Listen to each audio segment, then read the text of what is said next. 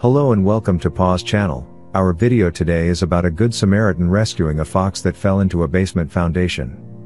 Foxes, especially the red fox, eat mice, birds, invertebrates and berries or even leftover pizzas.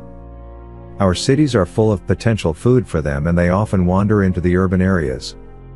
Foxes also benefit from a cat-like agility to navigate around the urban landscape.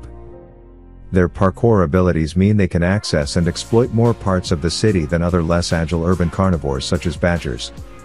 This particular fox must have jumped into the basement foundation, maybe chasing a rat, and then get stuck in it.